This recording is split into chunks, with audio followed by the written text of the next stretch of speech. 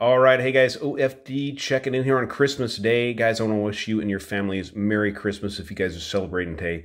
Hope you have a wonderful, warm day with your family. So guys, today we're checking out the Seiko Marine Master SBBN035 in the Marine Master lineup. This is a really killer watch. This is also commonly known as the Ninja tuna for very obvious reasons. Looking at this full blacked out case, the blacked out hardware on the strap assembly. I mean, everything on this watch is blacked out and it looks killer. I really love the way this watch looks. Now, guys, if you're not familiar, the Marine Master series is really the true saturation diver, professional diver watches that Seiko makes. They're meant for long periods underwater, saturation diving, mixed gas diving. They're really meant to be their professional level watches. Most Japanese manufacturers are pretty conservative about the rating, the depth ratings they put on their watches. So even as a saturation diver, Seiko has stuck to 300 meters on this watch, which, believe me, guys, is more than enough depth rating to get the job done as far as a professional dive watch goes. So typical shrouded case in the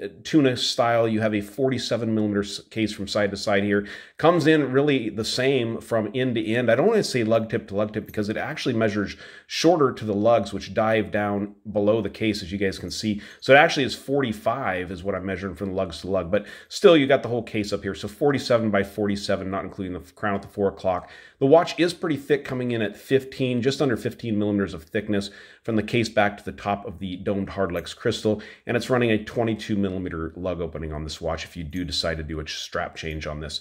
So classic styling, like I said, in that typical tuna fashion.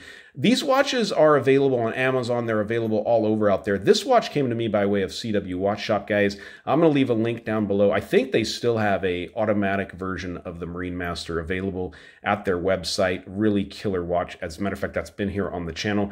But guys, this is supposed to go back to CW Watch Shop, but I don't think it's going to make it back over there because I've really fallen in love with this watch over the last couple of days, and I think it's going to stick with me here, guys. So classic styling on the dial, as you guys would expect from a Seiko Marine Master. Now, I have to ask you to forgive me, guys. This has a domed hardlex crystal, so it is just picking up reflections all over the place from the room. But you guys can get the gist of it. See those nice, big, heavily applied lume plots on the watch. Definitely stick around for the lume shot. It's pretty impressive.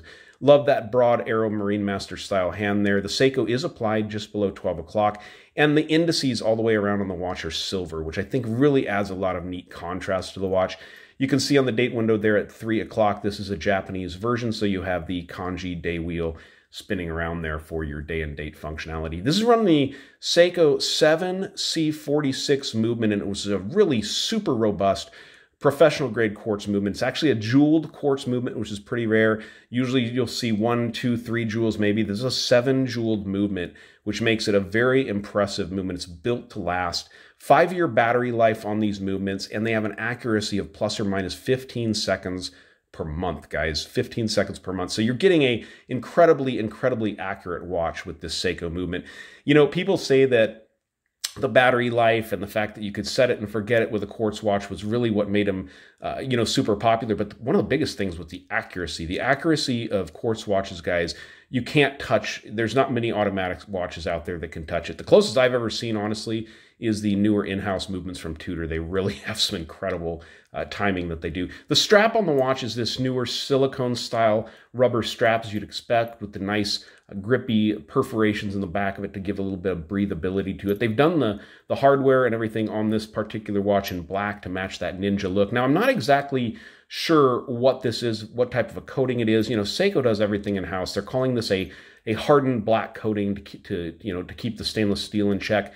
I'm assuming it's some sort of in-house DLC, but really cool. You guys can check out the case back there on the watch. You do get, because this is a quartz watch, you have these locations here where you would actually mark that the battery has been changed, and you can see the killer Kanagawa wave there on the back of the watch. So killer looking piece overall from Seiko watch. Now this watch is all box papers, everything here, warranty card. But like I said, I'm not sure that it's going to go back over to the CW Watch Shop website. I think it's going to stick around here with OFD. So let's pause it for a second, get this watch on my 7-inch wrist, and then stick around for that lume shot.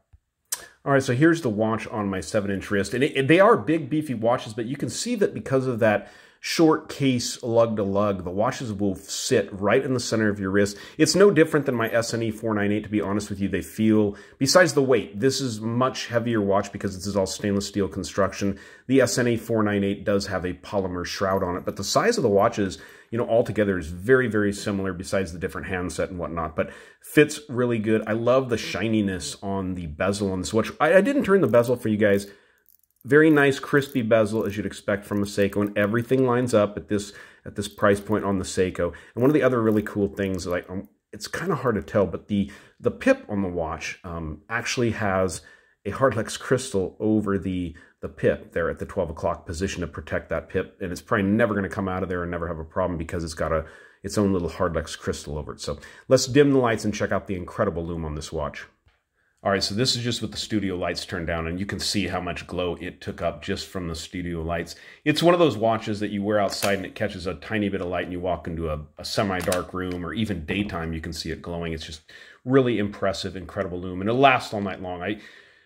It's a big watch, but guys, I've worn this watch to bed the last 2 nights, and it's perfect. I really, really love everything about the watch. Like I said, I don't think it's going to go back to CW Watch Shop. It's going to stay here in the collection. But guys, go ahead and check out the links down below and see what they have to offer over there at the shop. So, all right, guys, if you liked the video, give me a thumbs up down there at the bottom. Like I said, Merry Christmas to you and your families. And if you don't show up back here before it, Happy New Year. And thanks for tuning in, guys. See ya.